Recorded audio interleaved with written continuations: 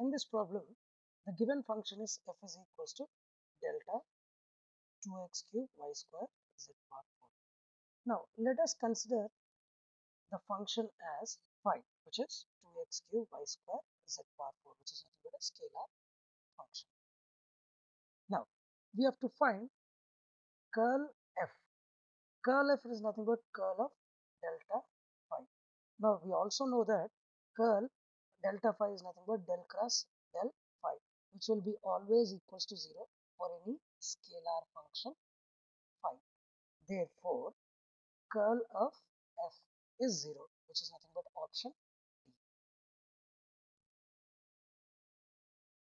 Which one of the following expressions is correct for TDS for a simple compressible substance? And notations are as usual meaning, and here the options are dH minus VdP, dH plus VdP, dH minus PdV, and dH plus PdV. So here first, this is for a simple compressible substance.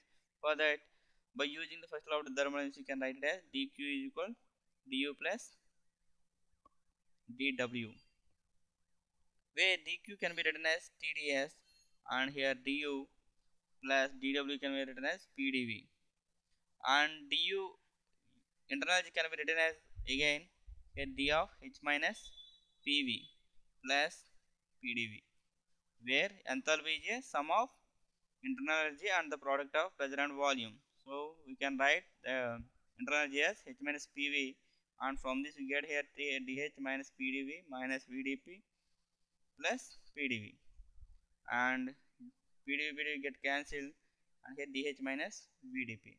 So here TDS can be written as dH minus VdP, and the right answer is dH minus VdP in the options. Correct option is A. A is the right answer.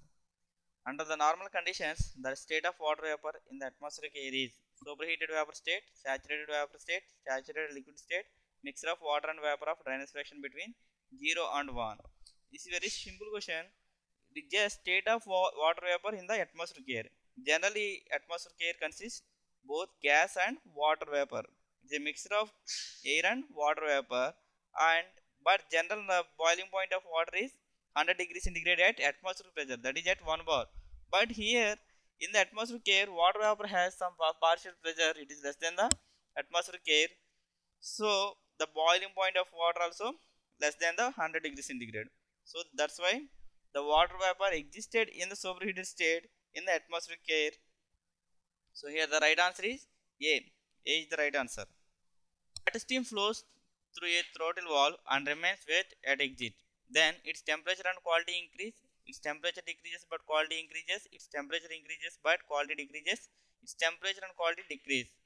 Here it is wet stream flows through a throttle valve. That means it is going under constant enthalpy process. Consider pH diagram. Now here consider a constant enthalpy process, so that from 1 to 2, let us say.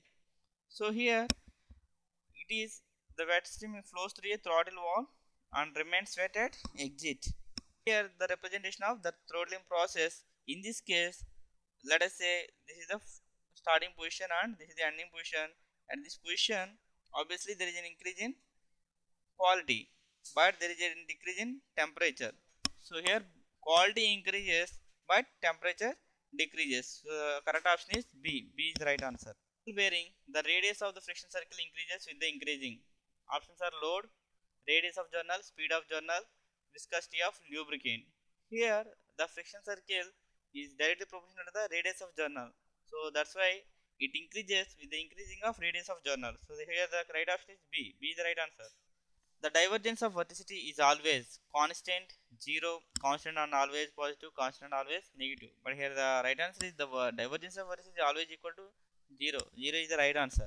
For a non-Newtonian fluid, viscosity is a property of the fluid, is not a property of the fluid, depending on the flow behavior, apparent viscosity. These are the 4 options, and the given options are choose the correct answer by using the codes given below. And here 1 only, 1 and 4, 2 and 3, 2, 3 and 4.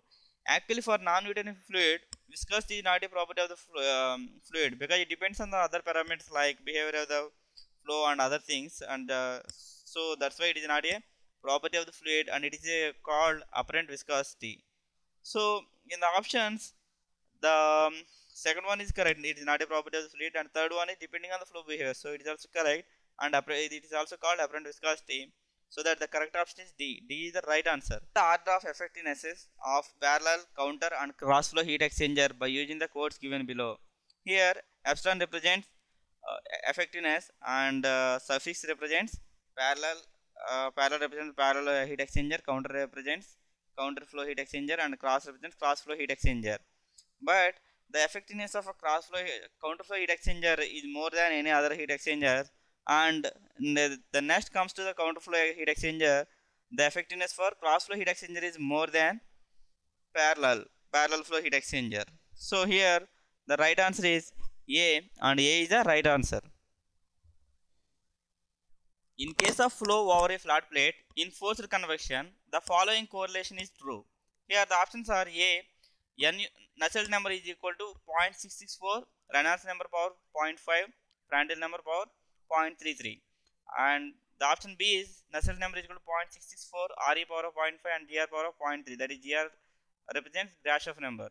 And again for the option C, 0.664 PE, peaklet number power 0.5, Grashof number 0.5, and D, the option D, Nu is equal to 0.664, Reynolds number power of 0.5 and Grashof number power 0.5. Here the Nusselt number is a function of Reynolds number in case of forced convection, and it is not a function of Grashof number, because Grashof number is based on the buoyancy forces. So in case of forced convection, it doesn't depend on the buoyancy forces. So that here easily we can eliminate other three options, like here B consists a term Grashof number, and C consists a term Grashof number, and D consists a term Grashof number. So obviously they are not represent the Nusselt number. So the correct option is A. Here Nusselt number is a function of Reynolds number and Prandtl number. Distortion energy theory of failure may occur when the options are sigma 1 square plus sigma 2 square minus sigma 1 sigma 2 is equal to sigma y square, and the option B is sigma 1 square plus sigma 2 square plus sigma 1 sigma 2 is equal to sigma y square, and option C is sigma 1 square plus sigma 2 square plus 2 mu sigma 1 sigma 2 is equal to sigma y square, and the option D is sigma 1 square plus sigma 2 square minus 2 mu sigma 1 sigma 2 sigma y square. Here sigma 1 and sigma 2 represents the maximum and minimum principal stresses, sigma y represents the elastic limit in simple tension, and mu represents Poisson's ratio. Here from the options, the correct answer is A. A is the correct answer for distortion energy theory. In case of distortion energy theory, the limit for sigma y is equal to sigma 1 square plus sigma 2 square minus sigma 1 sigma 2. So here the correct answer is A. Transmitted by solid shaft is 5172 Newton meter, and modulus of rigidity of the shaft material is 80 gigapascal. Determine the diameter of the shaft having 3 meter length, which is twisting for 1 degree of angle of twist in mm. Here the options are 93, 107, 103, 113 and 123. So here from the torque equation, just consider the terms T by J is equal to C theta by L. Here the torque is equal to 5172 Newton meter, where J is equal to 5 by 32 d power of 4, because the diameter of the shaft is given by, we will have to find out the diameter of the shaft, and the length of the shaft is given by 3 meter, where C is equal to 80 gigapascal, that is 8 into 10 cube megapascal, and theta is equal to 1 degree, which is equal to 5 by 180 radians. So on substitution of all these values, you can get here D is equal to 103 mm. So the correct option is B. B is the right answer. Decrement of vibrating system is 0.28, then the amplitude reduction factor is, the options are 4, 1.32, 0.56, 0.13.